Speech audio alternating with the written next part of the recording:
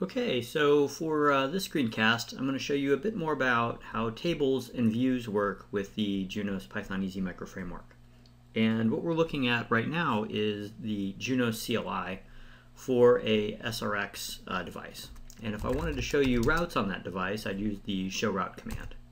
And here you can see we have 148 active routes. Now, if I wanted to be more specific in this command, I could say show route 192.168.56.0/24, and that would show me only those routes in the routing table. And I could get even more specific by doing a specific protocol, for example, local here, and I can see that this is in fact the IP address assigned to my GIGI000 interface. Now I'm showing you this because I want you to see that this command, show route, has these types of parameters, and we're going to use these parameters as part of the tables and views that you get with Python.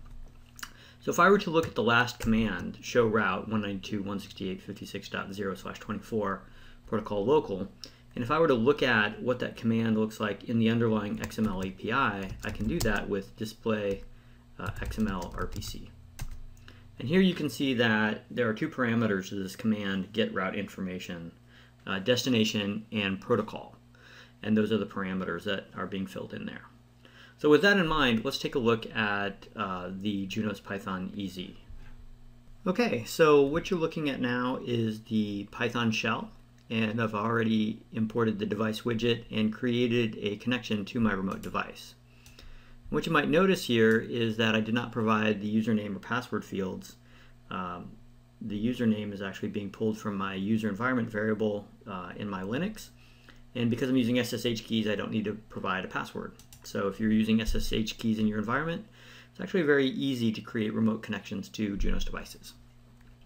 And now that we've got this device variable set up, I'm going to import the RouteTable widget from the library.